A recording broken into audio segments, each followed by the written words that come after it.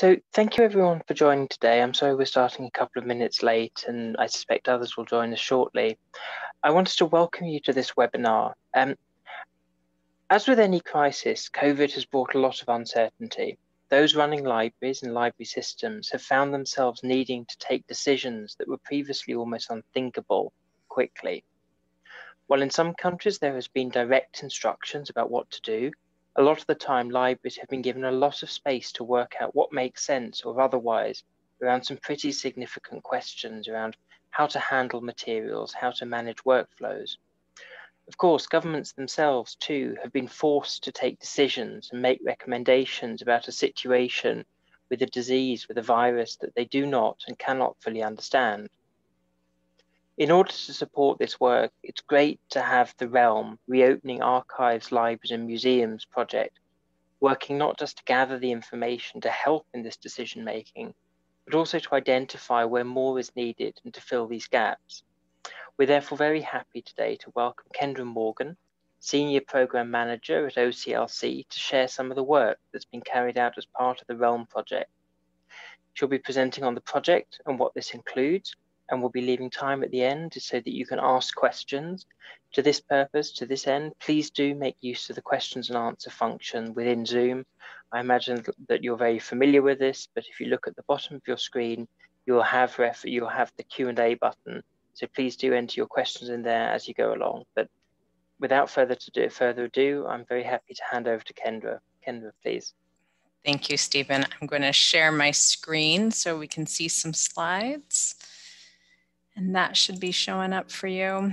And I just want to thank all of you for joining us here today. My name is Kendra Morgan, and as Stephen said, I'm a Senior Program Manager here at OCLC. And I am working as a Program Manager very specifically on the Realm project. And Realm stands for Reopening Archives, Libraries, and Museums. And it's a research partnership between OCLC, the Institute of Museum and Library Services, and a research institute called Battelle. And I'll talk a little bit more about the partnership in a bit. But the aim of the partnership is to conduct research on how long the COVID-19 virus survives on materials that are prevalent in libraries and museums. And considerations that might be taken as those institutions think about how to handle those materials and mitigate exposure to staff and visitors.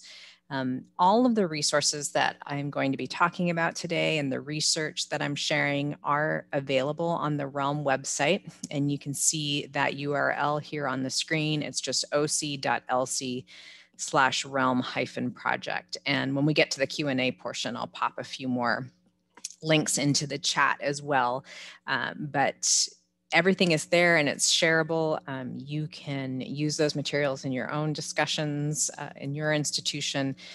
And aside from the Q&A at the end of the session today, there's also going to be ways that you can reach out with your own questions.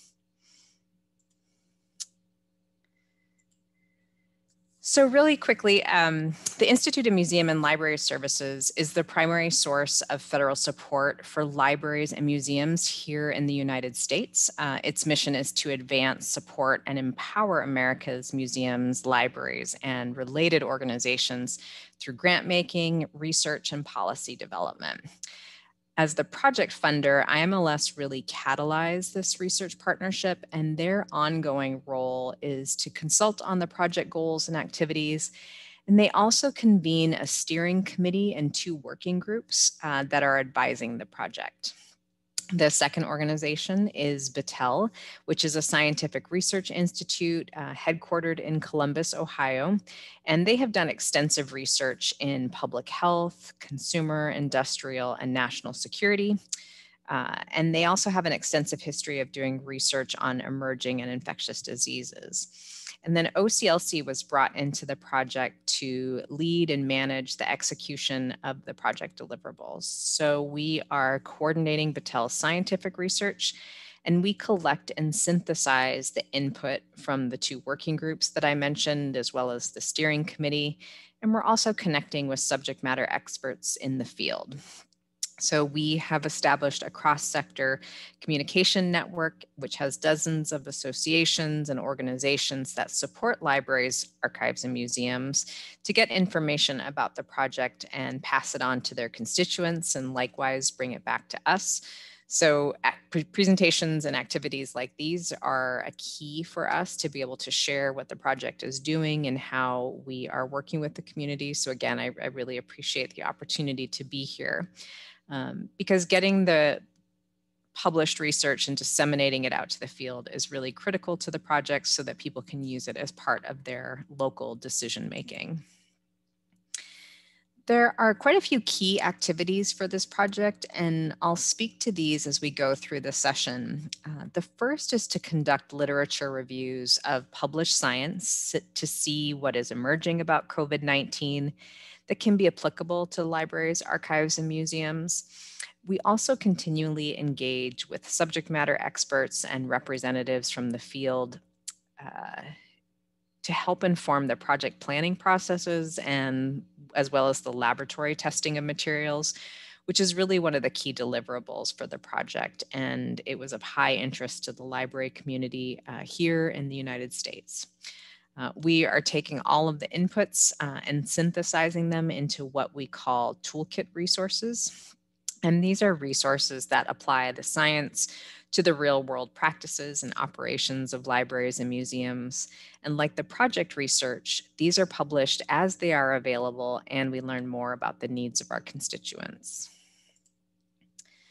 So the scope of the Realm research is to provide information to better understand SARS-CoV-2, which is the virus which causes COVID-19. And that's with the goal of informing local decision-making and the development of operational practices and policies. You know, during the introduction, Stephen was noting how very different all of our communities are, and that we're looking at both our local governments as well as provincial or state and federal, national decision-making that all have to be taken into account. So it's important to note that Realm isn't making specific recommendations because we know that that really needs to be a local decision. Every institution is so different and will need to develop policies that work for them and their community.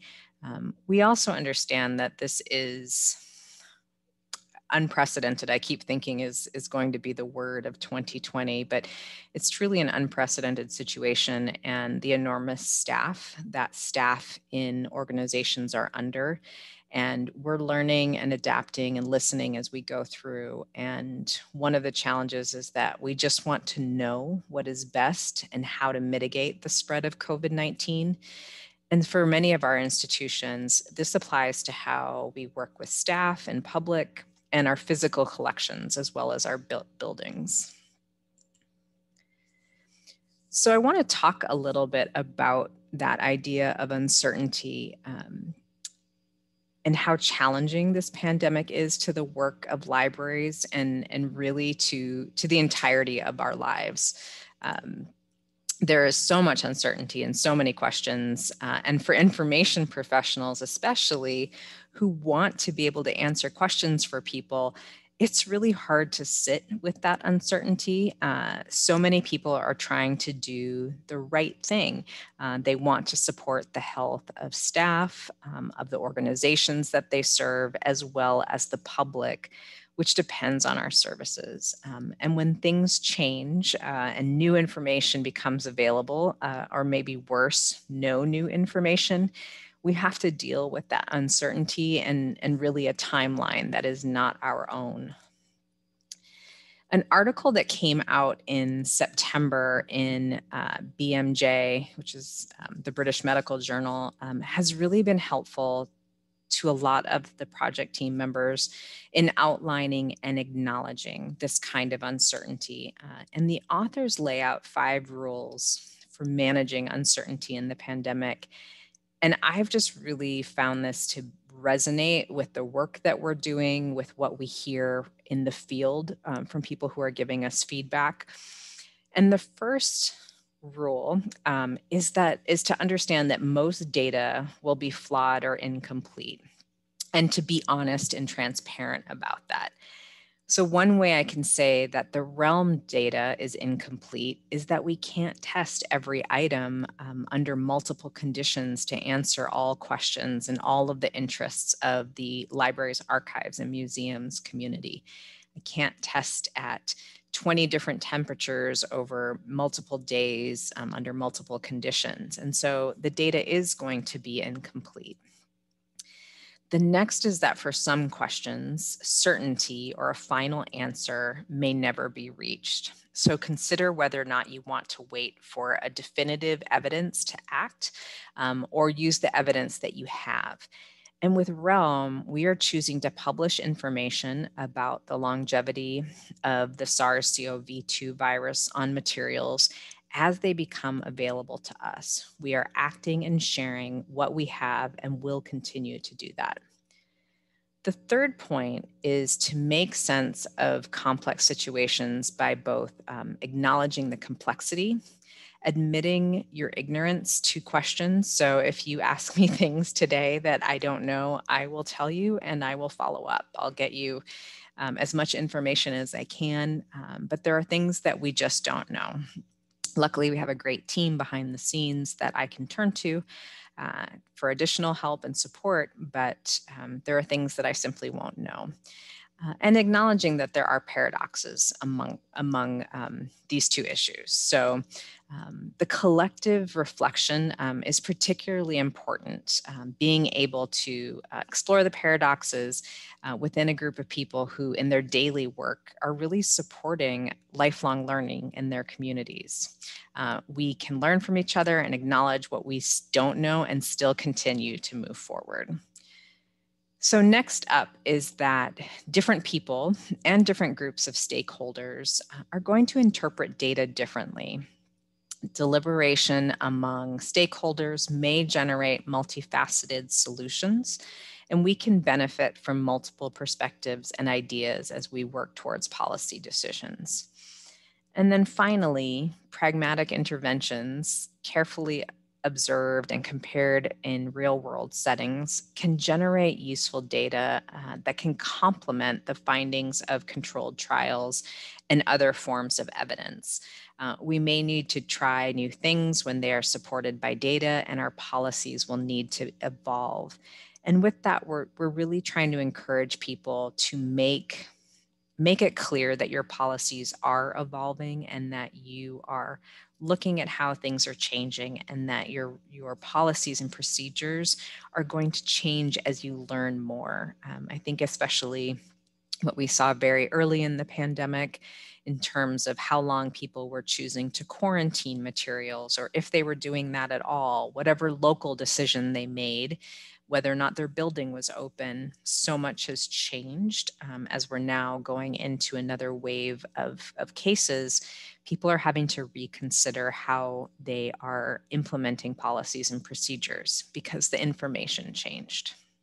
So I'll post the link to this when we get to the Q&A section. It's a short article, but I do just really find it level setting in terms of understanding how we engage with each other, the people that we're trying to serve.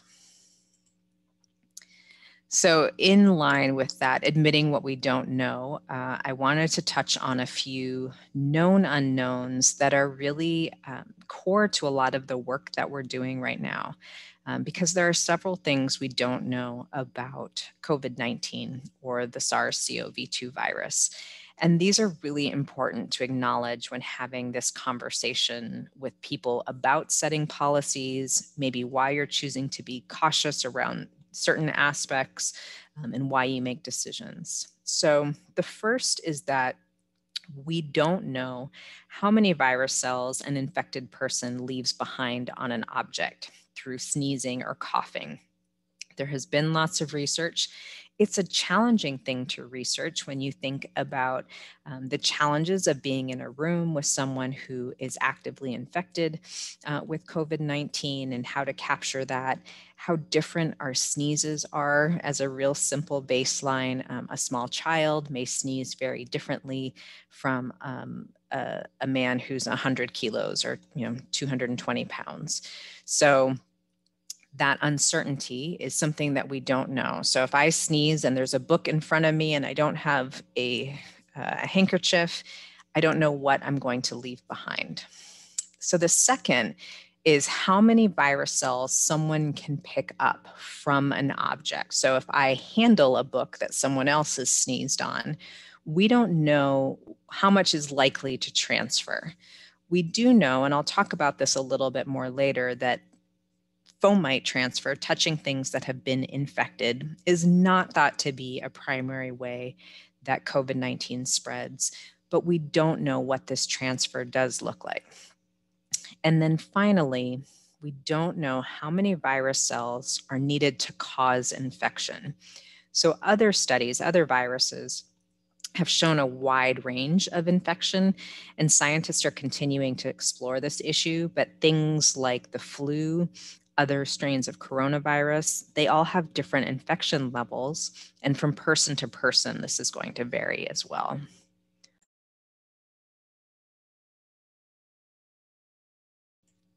So this is for all accounts, a relatively new pandemic, and it's going to take a lot of time and effort in order to be able to answer these questions. But sharing these known unknowns with your stakeholders, including staff, can be helpful in understanding, again, why policies and procedures may change and why we need to adapt. So that's a lot about the unknowns. Let's talk a little bit about what we do know and the status of some of the project research. And we'll start by looking what we do understand about the virus. So part of the project, the Realm project, has been to conduct literature reviews to specifically look at what's out there that can help to inform library, museum, and archive operations. So the first literature review was published in June, and it asked 3 key questions. So we were looking primarily at public libraries, but it turns out in the research, there was very little that highlighted anything that was just specific to public libraries that wouldn't have been inclusive of museums, academic libraries, just public spaces that have both shared staff and public areas. So the 3 questions were: how might the virus spread through general operations? How long does the virus survive on materials and surfaces through environmental attenuation? And that's just a fancy way of saying the virus dies out naturally without intervention. So no disinfectants or anything like that. It's left to die on the material. And then how effective are various prevention and decontamination measures available in the near term? So things like cleaning agents and disinfectants, personal protective equipment, face shields, things like that. So these were all focused on the behavior of the virus in the environment and not about the disease. So COVID-19, which occurs after a person has been infected. And these questions, we had the June literature review, and then a second was published in October, which looked at a gap analysis.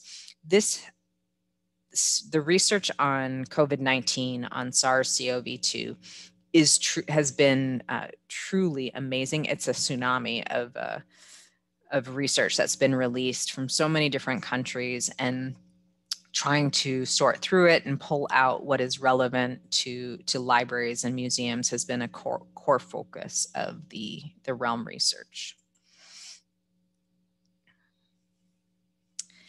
So I mentioned during the known unknowns about the spread of COVID-19, and it's generally understood to spread primarily through virus-containing droplets that are expelled from an infected person. So through sneezes, coughing, speaking. I live in Washington State on the West Coast of the United States, and we had quite a few cases very early on in a church choir where people were singing. So a lot of people became infected from that event, but those are droplets, right, pass between people. Other possibilities that are shown in the evidence are aerosolized particles, contaminated objects, which is what we're mostly concerned about with RELM, and those are often referred to as a fomite. So once an object has been infected, it's called a fomite and something that's capable of spreading infection. And then other bodily fluids and excretions are also possibilities. Environmental factors such as humidity, temperature, and air quality have also been identified as influential in the spread. One of the things that we've heard from our museum colleagues are concerns about, they keep humidity and temperature relative to help protect their collections. And does that play a role? We also have, wildly varying temperatures in different countries around the world. And, here in the United States, we're entering winter. Much colder temperatures have people spending more time inside. But some of the research that came out through the project shows that colder temperatures do indeed slow down the rate of attenuation of the virus. So it's going to last longer on materials. And hotter temperatures will make it decay quicker. There's also some evidence that heating, ventilation, and air conditioning systems could contribute to the spread of the virus. So anecdotally, I've heard about people replacing filters on their systems to hopefully mitigate the spread and capture the virus within the filter on their systems. But there's still a lot more research that needs to happen in all four of these areas. And it's something that we'll continue to be looking into for the project. So on the prevention and decontamination tactics, social distancing is certainly one of the things that we've heard really from the beginning, along with hand washing, is making sure that we are cleaning our hands, that we are maintaining distance, wearing a mask, a face covering when we're around others. But other things that have also come up are, of course, the use of surface cleaners and disinfectants when it's appropriate and when the material is receptive to that type of treatment. So hard surfaces, our phones have been one thing I think people have talked a lot about, but in our buildings, the facilities are key, right? That our handrails, computer keyboards, things like that, that are tolerant to disinfectants are something that we can do. And then one that's come up a lot that we've heard questions on are the use of ultraviolet light treatments. And in October, we had a guest speaker from the Northeast Document Conservation Center, which is located on the East Coast of the United States. And they provided some background about testing that they had done on the effect of UV light, the effect of heat on cold, on collections. And that's a webinar that's freely available. NEDCC is also publishing a leaflet that they make available on these topics. And again, I'll post some of these links in the chat when we're done. But it's a great webinar to check out. She talks a little bit about things to be mindful of when it comes to using these types of disinfectants. UVA or any type of UV light can help accelerate the aging of materials. So we'd want to be really careful if it was something that was unique to your collection and not replaceable. And it also to keep in mind that things like UV light or disinfectants, if you can't get to every page in a book, for example, it may just render that type of treatment less useful. So I'll dig in a little bit to the lab testing of the project. And the key here was looking at how long the virus would remain active on materials commonly found in libraries, archives, and museums. And I want to clarify that when we say active, all of the virus that we are looking at is viable, infectious, alive. Those who have been following the research may know that there are two types of tests. One detects the presence of viral matter, but it doesn't distinguish between active or inactive particles. The other measures infectious viral particles only, and that's what we're doing with the REALM project. So this research is both iterative and cumulative, with findings from earlier tests informing successive testing. And we're using that to help inform different directions for the test or different types of materials. To date, we've completed a total of 6 rounds of testing, and each testing round has 5 materials per round. And the way that the testing works is that the scientists at Battelle apply live virus to the materials using a fake spit or synthetic saliva. And those materials are stored in stacked or unstacked configurations. So those stacked configurations you can think of as books on a shelf or books in a book drop, essentially 2 items stacked together with the virus in between, and they're allowed to dry in that manner. And then they measure the quantity of virus at select time points to capture the attenuation or drop in the total virus rate. And we have 4 time points with each, 5 if you count the first one, which is just measuring it an hour after it's completely dried. But at the start of every test, we have to pick 4 time points that we're going to look at. So those are defined as the tests get started.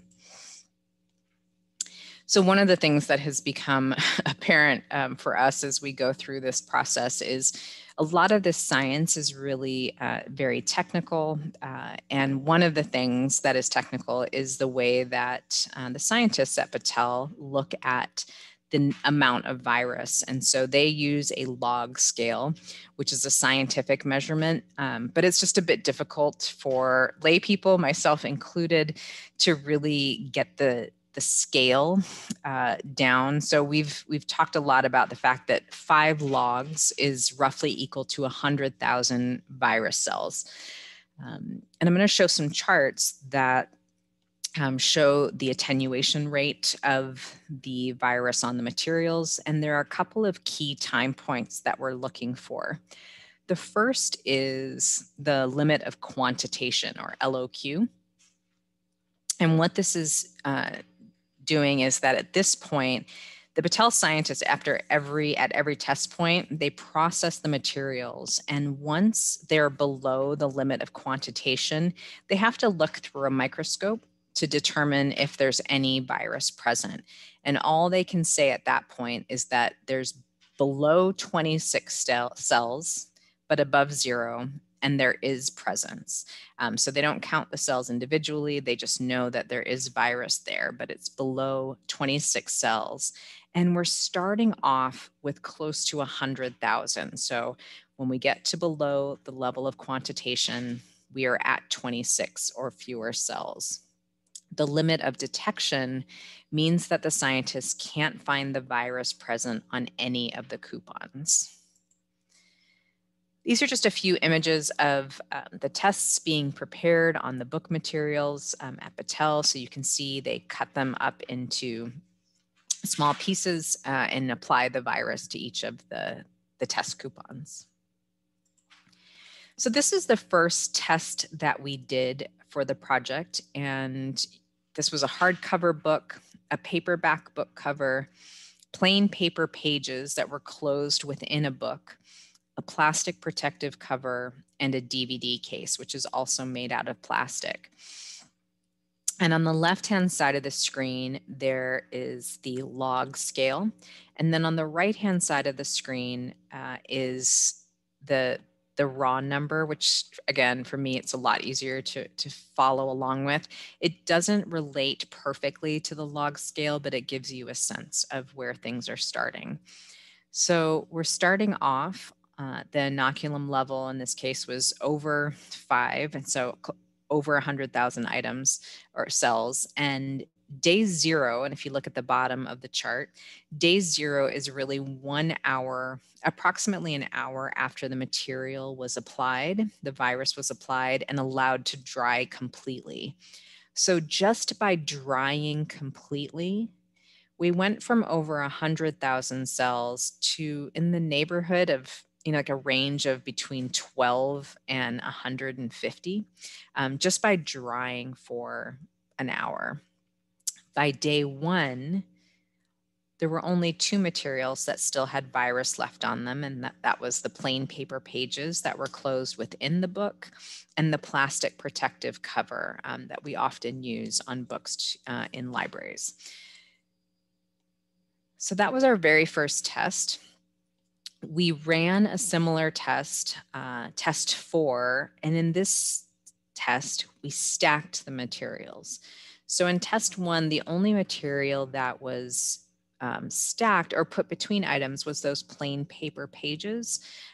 For test 4, we stacked the hardcover book, the soft cover book, the plastic protective cover, and the DVD case. And then we also tested foam material, and it's called expanded polyethylene foam, which is very commonly used in museums to support their displays and for shipping.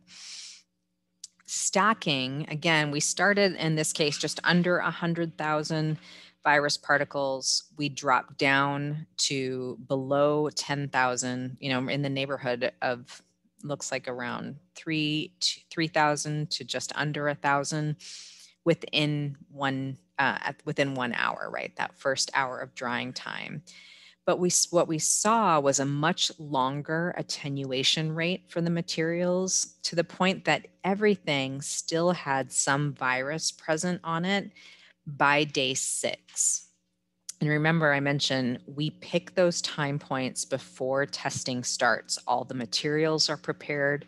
So we don't know when those materials got to below the limit of detection, because the test actually stopped on that day. But we were below the limit of quantitation, which, remember I said, means fewer than 26 cells for 4 of the 5 items. This is just a visual of comparing the stacked to the unstacked testing. And in all cases, right, we went out to 6 days at least. We didn't get to below limit of detection, which is why there's a little arrow at the end of day 6 to signify that we didn't get to below level of detection. There was still a trace amount of virus. These are all of the items that have been tested, and this is one of the resources that's available on the Realm website and that you can download and share. These all have a Creative Commons license applied to them, and you can reuse them however is useful to you in your work. But we've tested now both synthetic leather, or polyvinyl chloride, I think is the formal name, as well as a leather book cover. And both of those materials had presence of virus out through day 8, which was the furthest time point tested. Materials like brass, all of the virus was gone by day 2. Brass has copper as one of its components, which is shown to have antimicrobial effects, which may be why the virus attenuated so quickly on brass. Marble also attenuated very quickly. So these are the items that are tested. We have more items slated to be tested, and those tests are being determined by the scientific working group, an operations working group, and the steering committee for the project. So thinking a little bit about how you can use these results, these are just some of the suggestions on how to incorporate Realm into your own local policies and procedures. Every community is going to do things differently, and one of the things we talk a lot about here is that if your community has a very high infection rate compared to a community 100 kilometers or miles away, you may choose very different policies and procedures because you're just facing a different set of circumstances. But thinking and staying on top of the local guidelines that are being issued, what requirements are there on using PPE, and what recommendations are there about hand washing or using hand sanitizer. consider if your collection or resources can be sanitized without damage. A lot of times this is the physical building can be sanitized and wiped down with disinfectants if you have the public and even your staff still in the building. If you're choosing to quarantine items, look at the realm results, the lifespan of the virus on materials. We have heard a massive range of quarantine hours from 1 day up through 5 days. It really depends. And one of the things that we are encouraging people to do is to take the realm results to a local health department, provincial health department, whoever you've been working with and getting information from, and sharing what you know about the materials through Realm and what thoughts they have and how you can inform your own local policies. Asking your peer institutions what they're doing is always a great way to help reinforce some of your thinking or introduce new things that you hadn't considered. And then making sure you inform both your internal and external stakeholders of the policies that you're coming up with. We've actually created a toolkit on the Realm site that pulls together some of these facts. These are primarily US-based resources because the project is based in the US, but a lot of the guidance is also broad in terms of suggestions and considerations that you might want to make. So on the Realm website, you're going to find a range of toolkit resources. All of the project research and test results are available, including all of the raw data. We are trying to be as transparent as possible with the research that's available. So you're free to use it, you're free to share it, however it might support you. We've also collected a series of frequently asked questions that we've heard through the project that may be helpful as you are making considerations. And those questions were formed because we've been inviting questions from the public. So there is on the Realm website an opportunity to submit a question to the project team. You have me here today, so I'll be happy to answer any questions that you have that I can answer. But you can also submit a question if something comes to you in the next day or weeks, and we'll be here to answer those. I also encourage you to sign up for the email updates that are issued by the project. Those are going out maybe 1 or 2 per month about what's happening with the project whenever we make a new release. Those are published and we give people a heads up through the email. So I suggest you sign up for those as well, and you'll see the option to subscribe when you're on the website. All right. That is the end of the formal part of the presentation. I'm going to stop the screen share and I'll be ready to take your questions. All right. Okay, so thank you very much, Kendra. That was fantastic. It's such I know that at IFLA we've been lucky to be involved in the steering committee and watch the the whole program develop and evolve as time goes along, and broaden the insights that you get together. But it's great to actually have it all just condensed down in this way. I think in particular what you were saying at the beginning about this question of how we deal with uncertainty and how we can actually use these results I think it's incredibly useful. It's incredibly valuable for people, hopefully. I've got a couple of short questions that I have, but obviously I wanted to open the floor first to our attendees. As Kendra said, of course, there is the possibility to ask questions subsequently by email and to sign up to the newsletter. But I'll give people just a few seconds if you want to add in any questions. Do use the questions and answer function. And I'm just going to keep popping in a few of the resources that I mentioned. I'll give people a moment to think. Just.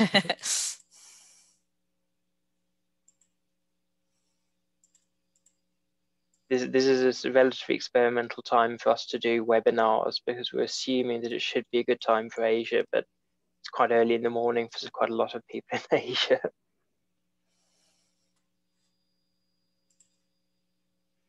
Well, I suppose actually, yeah, why don't you go ahead and start? Yeah. Yes, I was going to ask one question.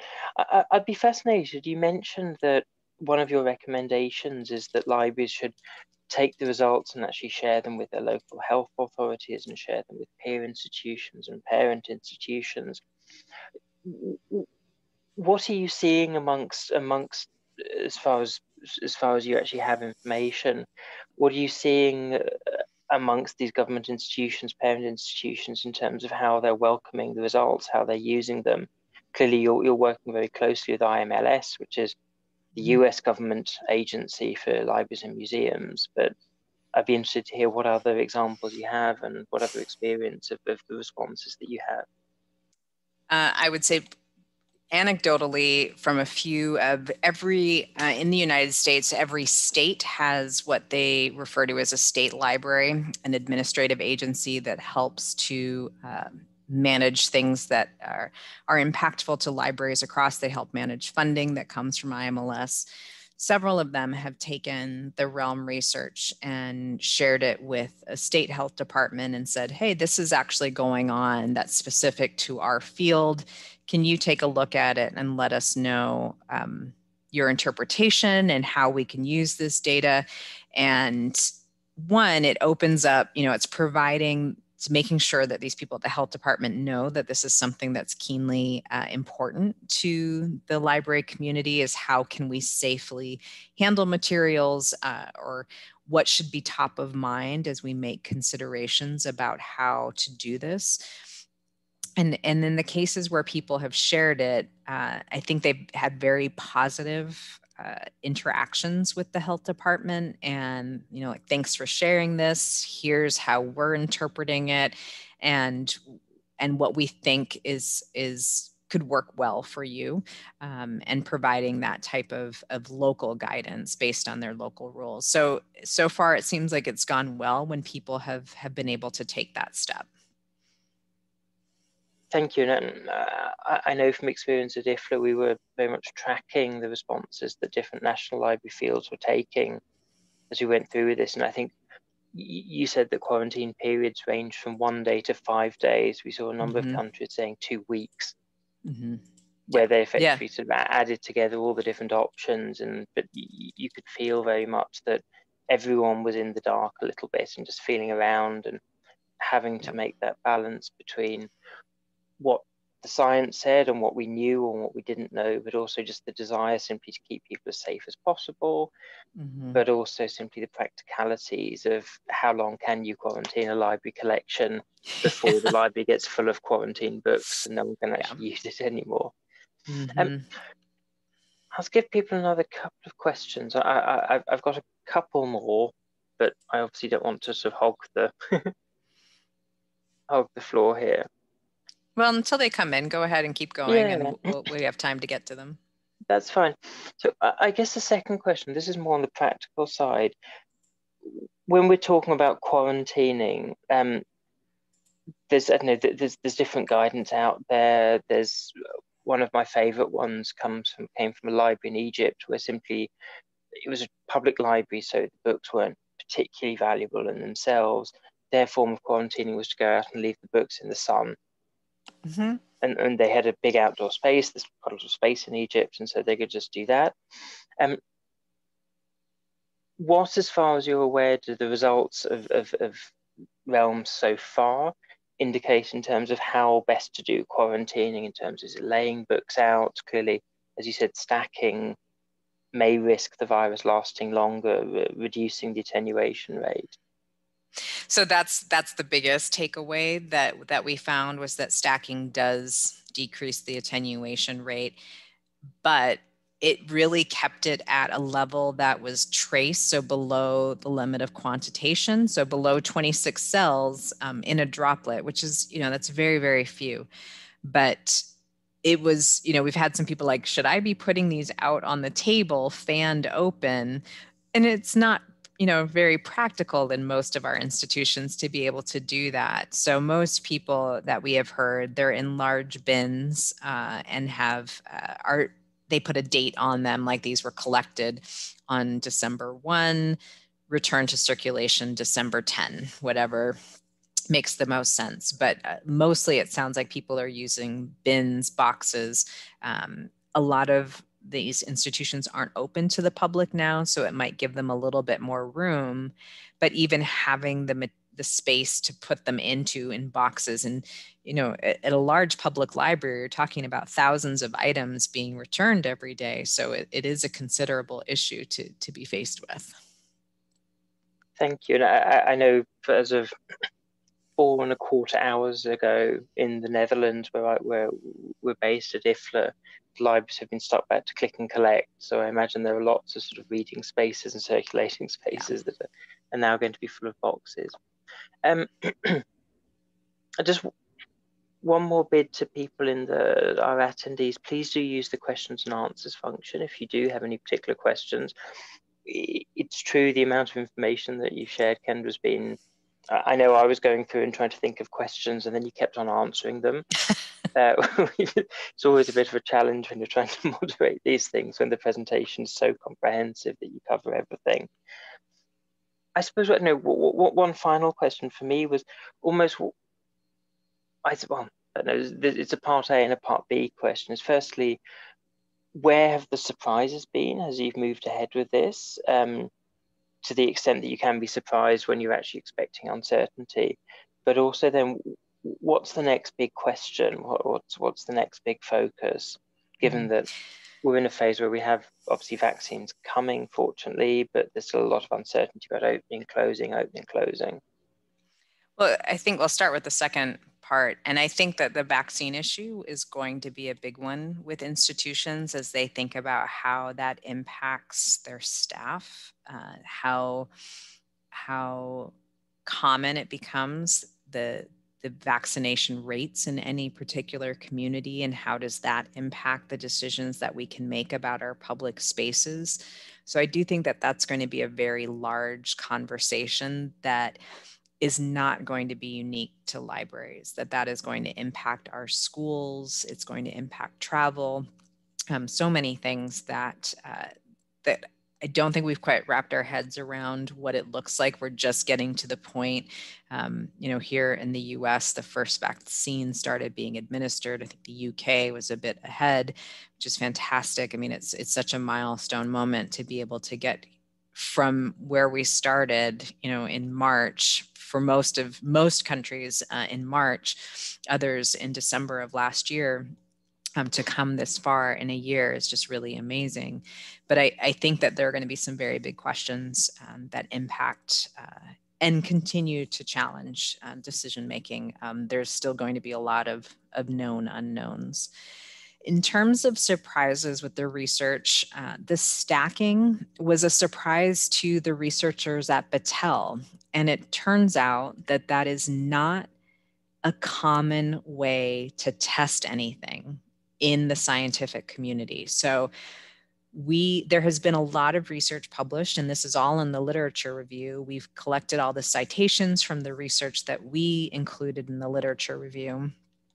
There's a lot of research going on everyday objects that we touch. So banknotes is a really good example, right? Several researchers have looked at how long the virus lasts on banknotes. They weren't testing it stacked, which is exactly how you would find them in a wallet or a billfold. So that was really interesting to them as scientists to say, hey, this makes a big difference in how long the virus might last. So things like that, I guess they were certainly interested from a science perspective, and it was very relevant to our constituents to be able to say that this is going to make a difference as you consider your policies. Thank you. We haven't yet got any additional questions in. I think what I suggest we do actually is we have all of the links that you've posted up in the chat now. And what we'll also do is, if that's okay with you, excellent, perfect. We've got that there. What I might actually then do is I will add the links that you've posted up in the chat onto the event page on the IFLA website, so that people can look down and they can actually they can click down, see what's available, and actually sign up, and of course follow up with you directly. We are doing a second one of these webinars. We're doing it at a very different time zone. It'll be at 5 o'clock Central European time, so that's 8 a.m. in the morning for you. And that's going to be more focused on the Americas. I imagine, obviously, that people who are based to the east of Europe may slightly hesitate to turn up for something late in the evening, but that's how it works. We will also be putting up a recording of this webinar so that people can listen in and pick up on it. But obviously, there's so much great material already on the OCLC Realm website, so you can already go and look at that. So I think with that, I will probably actually close the webinar now and thank everyone for dialing in from wherever you are. And obviously thank Kendra very much for such a fantastic, clear presentation. And of course, both to Kendra and to all the colleagues at OCLC for doing all this work that's really helping not provide 100% certainty, but actually reduce uncertainty and provide an evidence base for decision making. Just it's super valuable right now. Great. Thank you, Stephen. I appreciate the time. Thank you very much, and thank you very much, everyone, and have a good rest of the day.